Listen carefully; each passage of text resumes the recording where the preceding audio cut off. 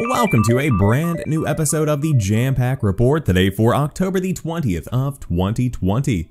Of course, my name is Samuel Adams, and this is a daily gaming news podcast meant to bring you the hottest news you need to know from around the industry. Hosted on YouTube and podcast services around the world 5 days a week, it is your one-stop shop for everything you need to know.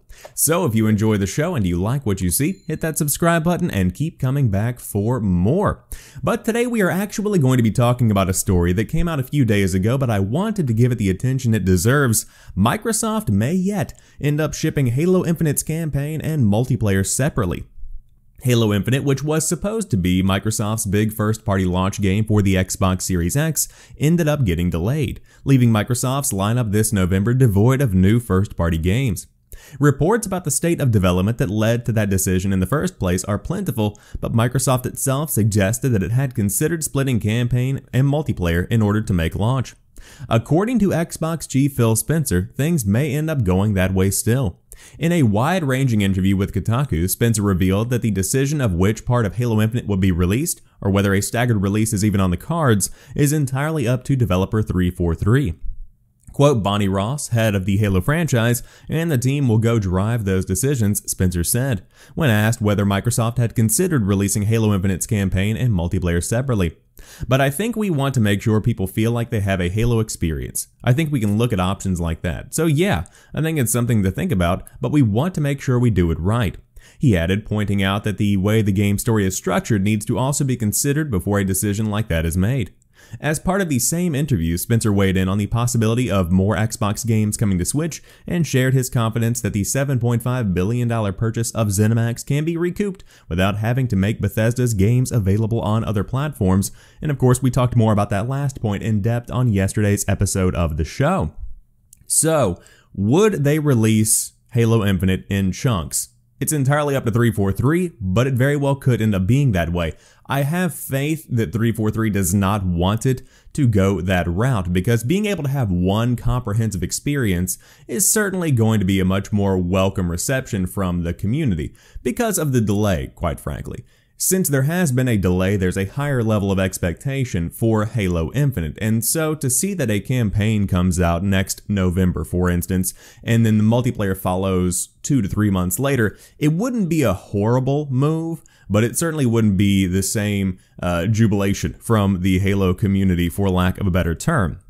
If it is the best route for the developers and for the game, then it is nice to know they would at least consider it, because at the end of the day, we just want a very good Halo game. And this is really one of the last chances that Halo has in the hands of 343, or I really should say that 343 has with the Halo IP, because the last few games they put out have not been crowd pleasers.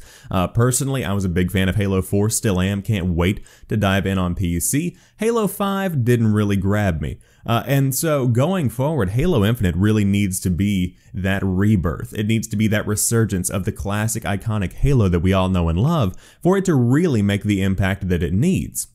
And you can tell that this entire console launch was completely built around Halo Infinite, and they've largely shifted that to Xbox Game Pass as being the big factor that they point out whenever they're trying to sell an Xbox Series X. But if you look at the packaging, if you look at the marketing materials, it is all Halo-centric, and they really were betting this game was going to come out this holiday season. But unfortunately, COVID changed things, and the development overall, I believe, has been pretty rocky, as we have seen in many reports. But it could very well come down to Halo Infinite shipping in 2 different parts. However, that has not been confirmed, and again, that is entirely up to the team at 343. But you could be playing Halo Infinite on your iPhone with Remote Play because of the new Remote Play app that is out now with the Xbox app. While Microsoft is still apparently working on cloud gaming support for iOS, it just updated the iOS Xbox app with its new interface, as well as the ability to stream games from a local console. Since games stream within your house don't break Apple's App Store rules, it is a lot easier to make that work and should let you knock out a few levels when you want to play in a room that has Wi-Fi but is not close to your Xbox One or future Xbox Series X or S. Sony added Remote Play on iOS for the PS4 last year and already updated its app to work with the PS5 once that's available next month. For PC users, Valve's Steam Link app brought Remote Play around the same time. The updated Xbox app is also able to help users easily set up a new console, a feature many of you will probably appreciate in a little less than a month. A similar update for Android arrived last month and on Xbox One consoles last week, so everyone with the latest software should have things synced up immediately. Very cool. Of course, I want to make this very clear. This is not the solution for the cloud gaming problem that we have been seeing over the course of the past few months. This is a very different situation. For the cloud gaming, that is essentially being able to play your Xbox Game Pass library from anywhere. So I could take my phone to work, I could take my phone to the park, I could take my phone to the beach. It doesn't matter where I am, I will have access to those titles. This is essentially the remote play that we've been seeing on the PlayStation 4 that was on the Vita, that then came to iOS devices. Of course, it's available in many other locations. It's also on PC on the PlayStation side of things. And so that is essentially what this is. I think this is something that was kind of cobbled together very quickly to please the iOS fans in the meantime while cloud gaming is being worked on within the Apple ecosystem, but I really don't think that it will come. Of course, Microsoft is very focused on trying to get cloud gaming on iOS, but it just does not seem like it's coming to be.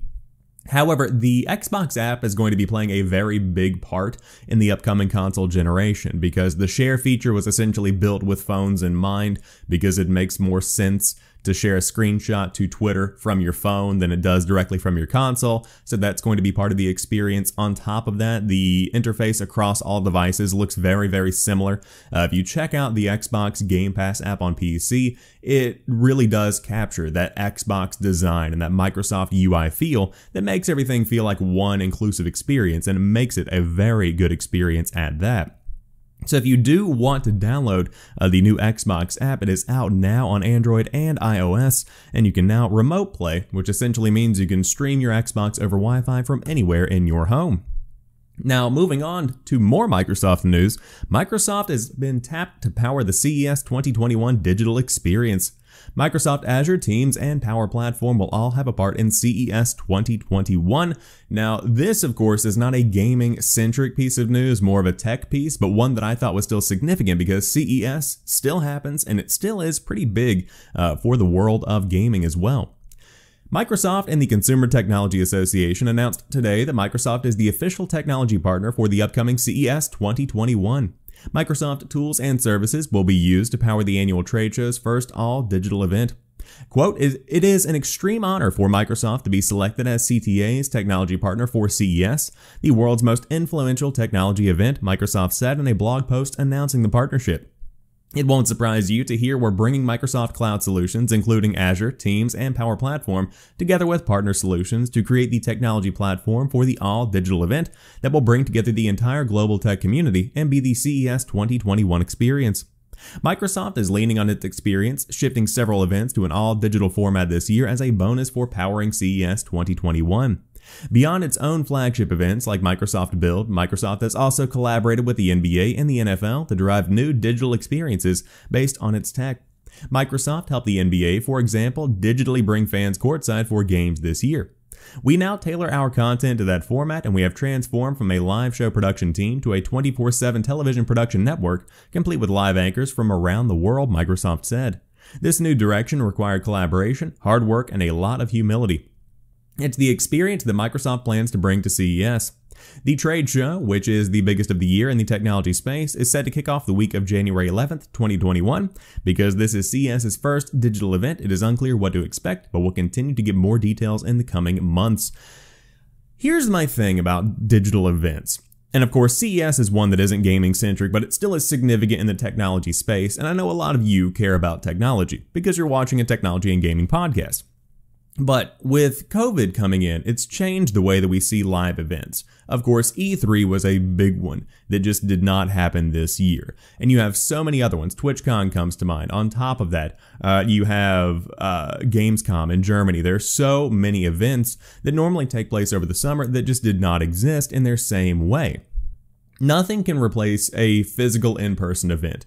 It is impossible to replicate that. It's the same way that a one-on-one face-to-face conversation over Teams is completely different than a one-to-one face conversation in person. You can't read body language. You can't make that face-to-face eye connection. I don't know, it's weird to say, but it's just different. And in the same way, these digital events have been very different. They haven't necessarily been bad, but they have been different.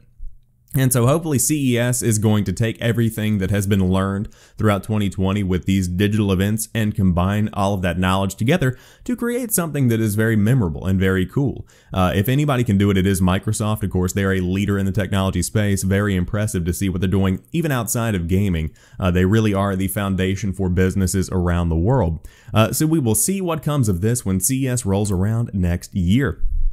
Now back to the gaming stuff, 2K is under fire for adding unskippable in-game ads to the full-price NBA 2K21 1 month after release. As reported by Survivor, 2K recently added unskippable adverts into the full-priced Basketball Sims pre-game loading screens across all platforms. The video below from Survivor shows an advert for Oculus Quest 2 attached to a pre-game video called My Team Season 2 Episode 7. The advert runs as the match is loading. You can see the loading progress at the bottom right-hand corner of the screen. It is worth noting you cannot edit your team lineup until the advert has run its course. According to Survivor, the experience is the same on PC, even when running from an SSD. The adverts hit the game just over a month after launch on PC and current-gen consoles, and ahead of the planned PlayStation 5 and Xbox Series X release. 2K pulled a similar trick with last year's game, a move that was similarly criticized by fans. And it rekindles memories of EA's insertion of in-game adverts into UFC 4, a move the publisher eventually reversed following a backlash. 2K has a bad reputation for the monetization of its NBA franchise. In August 2019, European video game age rating organization PEGI said it was very aware NBA 2K20 got too close for comfort to teaching players gambling after it received a complaint about a controversial casino trailer. 2K had released a trailer for NBA 2K20 on YouTube that highlighted casino-style elements in the game, such as a slot machine minigame and a Wheel of Fortune minigame. Commenting on the insertion of in-game adverts into NBA 2K21, Redditor RiddleGaming21 said, quote, "I truly don't know what to do or say anymore. A monopoly for a single genre of video games, basketball. Honestly, I don't even think there is a way to make me want to play anymore, and that truly upsets and disappoints me. This infuriated me earlier," added Pandrew Bear 92.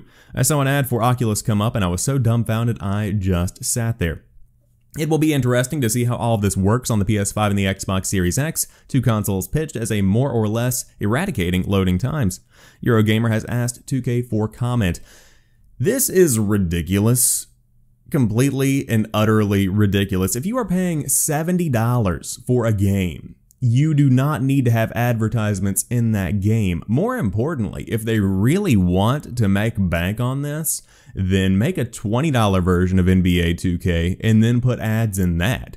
I feel like that's the way to go. But if you're nickel and diming everybody and trying to get, the current gen version and then you get the next gen upgrade that costs a little bit more, and then on top of that you have these advertisements in there, it's going to turn people off eventually, as those Redditors were saying. But the Redditors are the minority. A lot of people won't even blink an eye at this. And so, more than likely, the overwhelming majority of NBA 2K players are not really complaining about the fact that they get to watch an Oculus ad in the middle of their loading screen. Now, it would be cool to see them add some utility here if you could change up your roster. I don't know how NBA 2K works because I don't play it, but you can change up your roster, you can change your settings, whatever it might be, something to do while this ad plays. But even before we get there, just take the advertisement out.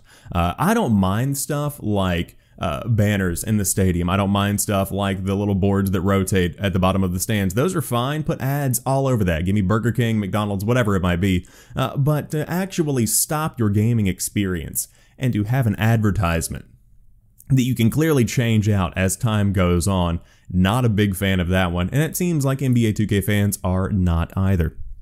But to round out today's show, we do have a follow-up from yesterday's news that Rainbow Six Siege is joining Xbox Game Pass in October, specifically in just a few days on the 22nd. Tom Clancy's Rainbow Six Siege will join the Xbox Game Pass lineup on October 22nd, Microsoft announced on Monday. Players with Xbox Game Pass Ultimate will be able to play Rainbow Six Siege using cloud gaming on Android devices as well.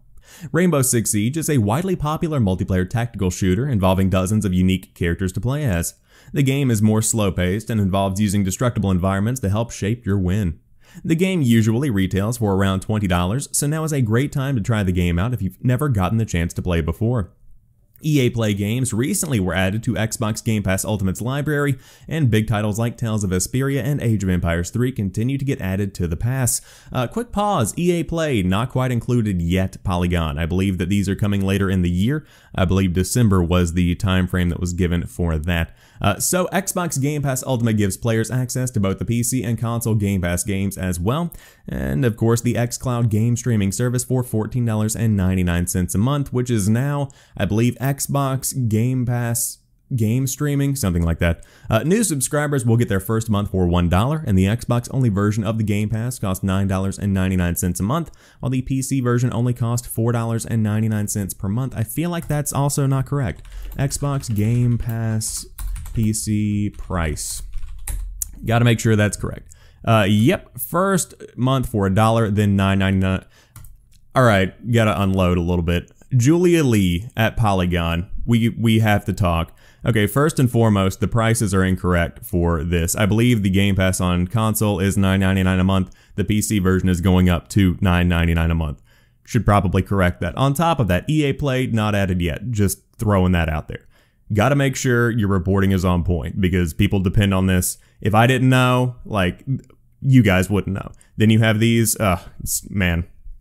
Anyway, Rainbow Six Siege coming to Xbox Game Pass, very cool, awesome to see, and a big ad, I think, because Rainbow Six Siege is getting that next-gen upgrade. Of course, it is getting added ahead of the Xbox Series X, which it is going to play in 4K 120 FPS. It's going to look phenomenal on the next-gen console. So this really is one that could be a seller for somebody on the Xbox Series X, because if they're right on the fence of getting a PS5 or a Series X, and they look, and with Game Pass Ultimate, they get access to Rainbow Six Siege, and they are able to play it on their next gen with tons of enhancements, this could be one that says, hey, you know, why not? Let's go ahead and give it a shot. I can try out all these other games as well, and boom, somebody is into the ecosystem. So to continue adding these really big games to Game Pass is certainly gaining a lot of traction and a lot of fandom within the gaming space. But that rounds out today's episode of the Jampack Report. If you enjoyed today's show, drop me a like down below and let me know what you think about everything we talked about here today. But specifically, how do you feel about Halo Infinite potentially shipping in 2 different portions, the campaign and the multiplayer? Would love to hear what you have to say. But until tomorrow, you guys have a fantastic rest of your night. I'll talk to you soon, and peace.